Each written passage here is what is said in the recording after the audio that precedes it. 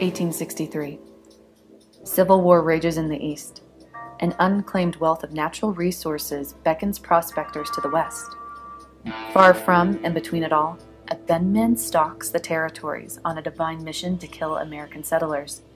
He would elude governors and armies, bounty hunters and posses, until his demise at the climax of a fierce high country manhunt.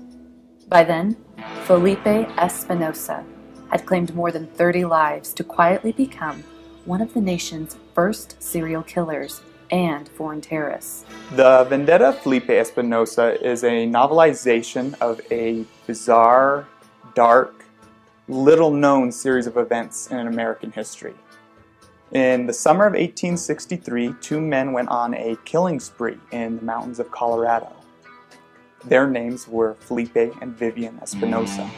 Not a whole lot is known for sure about who he was as a person or what made him do what he did.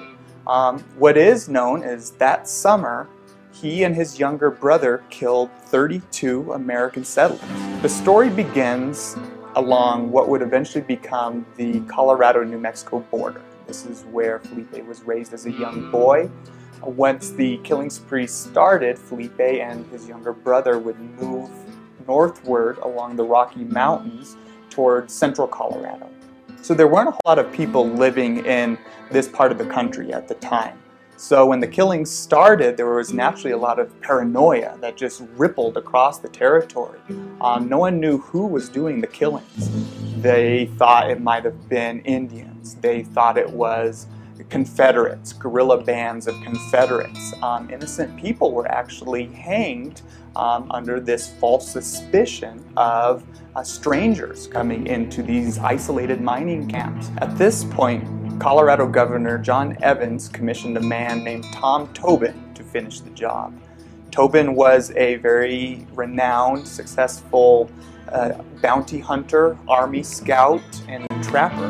He was a close friend of Kit Carson, and when it came down to it, he was the best man to finish the job. And once Tobin picked up Felipe's trail, what would happen next would be one of the most exciting, bloody manhunts in early American history.